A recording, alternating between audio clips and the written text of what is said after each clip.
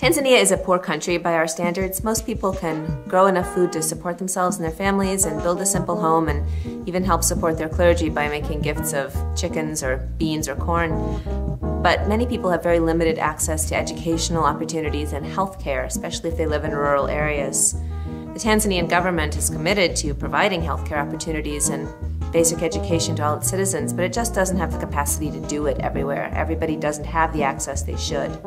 And so church-founded clinics and schools are really important by broadening people's capacity to access those important resources for well-being and development. One of the sites we visited while we were in Newala was a clinic in a town called Lulindi, which was founded with substantial financial help from the Diocese of Milwaukee, especially in funding its maternity ward, pharmacy, and primary health care clinic. The whole town turned out to welcome us. It seemed like we met local officials and the clergy and all sorts of citizens. There were traditional Makonde dancers and gifts for us, including a wonderful, lively young black goat as a gift for our Bishop Stephen Miller.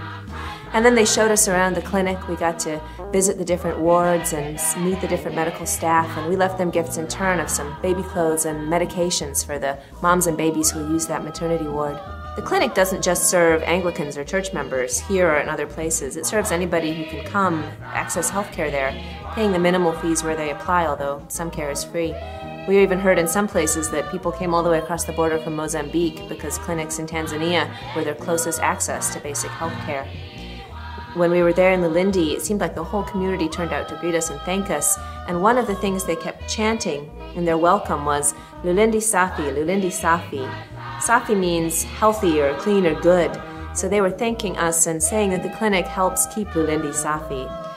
One of the big needs we heard about again and again was the need for more trained medical staff and to serve in places like the Lulindi Clinic and other places.